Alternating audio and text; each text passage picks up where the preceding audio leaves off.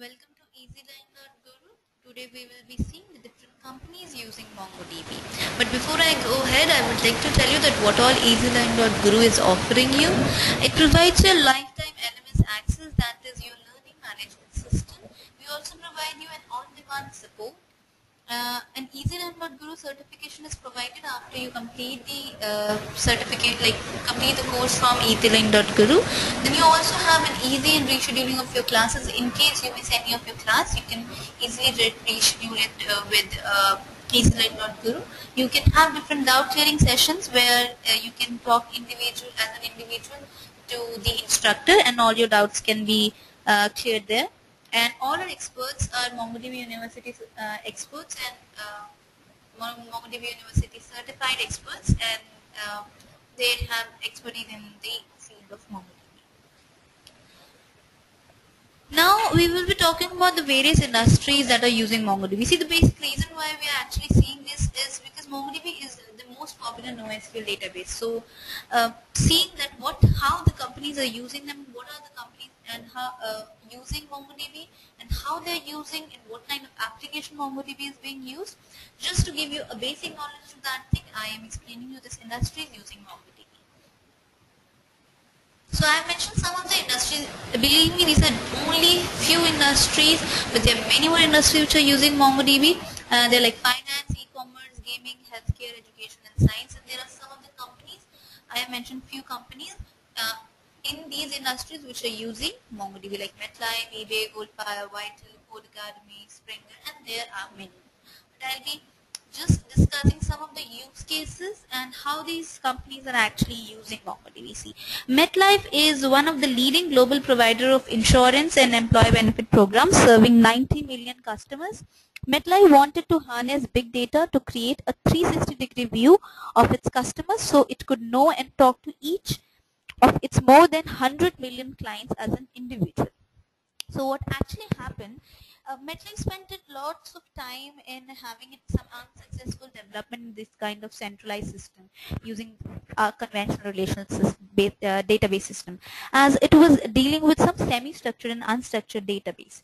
So unstructured information. So this was the only reason that how MongoDB, MetLife actually switched to MongoDB.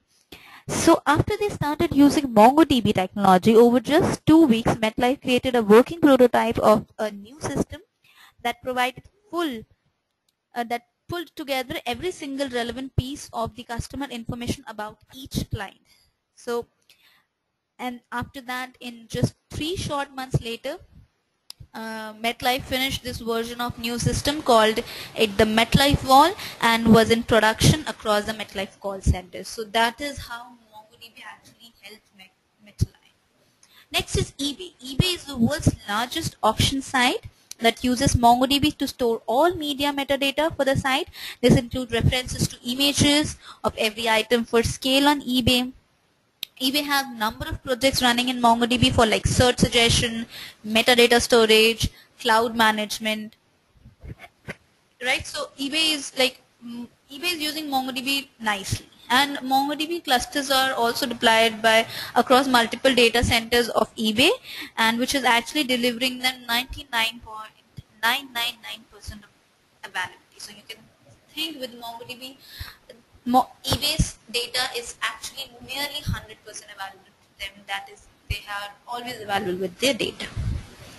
Next is Goldfire. Goldfire Studio uses MongoDB database that drives Goldfire Studio web-based game platform, and all the user data, game analytics are stored and retrieved using MongoDB. So that is how Goldfire Studios is actually using it. Next is the New York Times. The New York Times is the American daily newspaper founded and continuously published in New York since the year 1851, right? And now New York Times is using MongoDB in the form of building application from the photo submission. So they have lots of photos being submitted to them. So what they're doing, they're building an application using this photo submission. So the Mongo's dynamic queries give the producer the ability to define and combine and custom the form of fields. So queries that they actually want, they desire, MongoDB is actually providing them, and that is the reason why they are using MongoDB database. Next is Pearson. Pearson is a British multinational publishing and education company. It uses the largest education, it is the largest education company and the largest book publisher in the world. See, it uses MongoDB as an underlying DB for its National Transcript Center, right? So what they do, this transcript manages for over 14 million students that they have, okay? And what they actually do, they have the students from various institutes, so and they have lots of records, have transcripts of academic institution and various different things. So what did they do, instead of storing the student data in a blob as in a conventional relational database system, what Pearson is able to use MongoDB's GridFS. There is a concept in MongoDB GridFS with which it is enabling Pearson to keep the files and metadata automatically synced and deployed across number of systems and facilities. So what it is doing, it is managing its documentation, its transcripts, its records with the help of MongoDB quite efficiently. So this is how MongoDB is using, MongoDB is helping all those industries, and it shows you why MongoDB is the most popular NoSQL database. Thank you for watching the video. You can always contact us at contact@easylearning.guru. Our Skype ID is easylearning.guru. Our website is www.easylearning.guru. Your queries are always welcome. Thank you and have a nice day.